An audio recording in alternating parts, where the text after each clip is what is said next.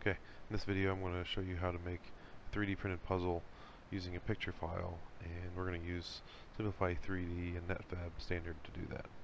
Now, alternatively, we could use different software to generate the STL file. Originally, I'm using Simplify3d just to show you how to do that. That's really easy. Not any other option, you could use 3D Builder within Windows to generate it, or you could do a lithophane from the 3DP Rocks lithophane website. So any way you want to take your picture file and generate it into an STL file to get the first part done, but then after that we'll use Netfabb to show you how to cut it into puzzle pieces. So first, in Simplify3d, you can go up to add-ins and convert image to 3D. Select your image file. You can kind of play with these settings. Some of them work better than others. The Gaussian ratio or factor probably have that around 1. The platform height is sort of the minimum height you'll have anywhere. Anyways, when you're done with that, you can generate the file and import it, and then go over and import it into Autodesk Netfabb Standard, and the STL file comes in nice and easy. We need to make sure that we convert the view to the top view, because whenever we do our puzzle cut, we're going to cut from the plane that we're looking at. So go to the top view, and then you go up to select the free cut block, and then select your polygon to sort of generalize where you want the puzzle lines to go. After you get the first set of puzzle cuts in place, you can kind of adjust these. Use the yellow boxes here to adjust exactly where you want it. From there, you click what looks like a dovetail joint, but you can select different types. So from here, I'm picking the puzzle type. You can select how many. For this one, I want it to be 3 wide by 2 tall, so I'm just going to select 2 tall on this one. Select how big you want the puzzle connection to be, and when you kind of hit apply to see exactly what it looks like.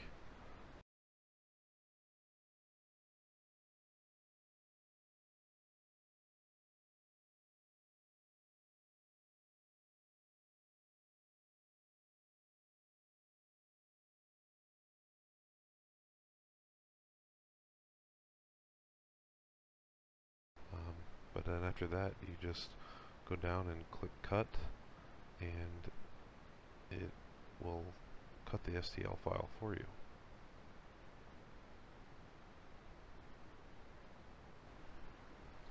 Okay, and there we have the cut STL file. From there, we just essentially select the file again, and we want to cut it back across the other direction, but we want, in this case, we're going to do the same process almost exactly. The only real difference is going to be because we want it to be 3 wide, we got to set it for 3 puzzle pieces. So again, draw the polygon generally where you want that, and set the dimensions the same as the other one. So you don't want to be too clean with your cuts, because if the puzzle's too square, they'll almost line up in any direction, because we are making the connections the same. So you could make some of the actual puzzle interconnects a little bit different in size, so that it's harder to put together incorrectly. But the other way to do that is just have things be at off angles, and so things that won't line up in more than one orientation. So once it's done, again, you can check these, remove these little red boxes to slide things around, and then hit cut, and it will slice through the STL files again.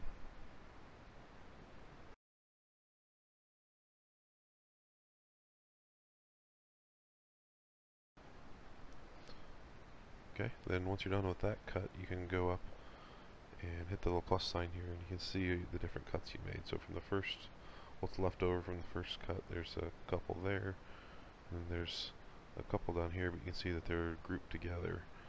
So what we need to do is go down here to modify, split the shells, so we can split those two pieces into, or that one piece into two pieces. Do it again for the top pair, and now we have 6 individual pieces that we can select all the 6 of them, and export them as an STL.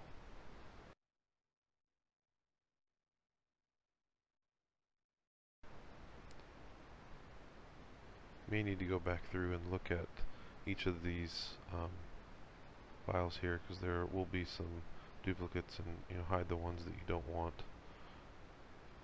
Some leftover shells that aren't of interest.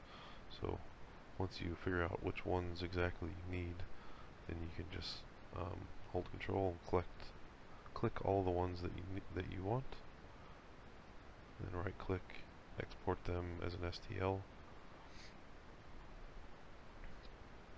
And you can do it all in one file together if you want. Or what I ended up doing was splitting them up into 6 individual files. So you can do that and create individuals with their own ID. Select where you want it, give the general file name, and then it will tack on a number at the end of them. Additionally, there were some manifold edges that I think are generated from the cutting process, so you can sort of clean those up.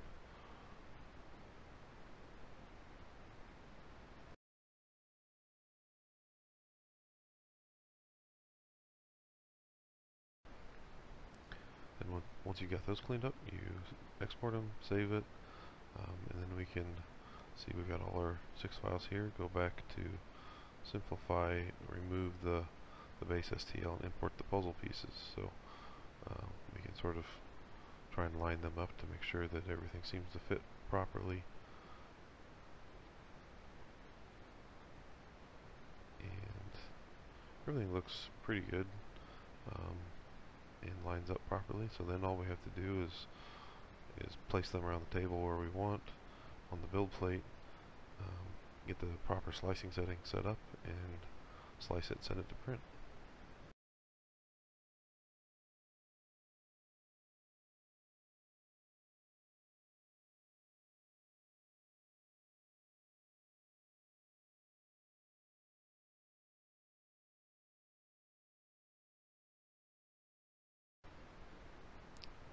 So once you get everything lined up, one key feature that you have to do, because we did a 0 thickness slice here, is we've set the horizontal size compensation to allow, essentially bring the perimeter in on all pieces. So I moved it a 1/10 of a millimeter in all directions for each piece, so that'll be essentially make it a 0.2 millimeter gap for all the pieces. Additionally, I set the bottom half to print a little faster at higher layer heights and less infill, and then the top, I adjusted that to be a little finer, get a little bit more resolution in the top layers.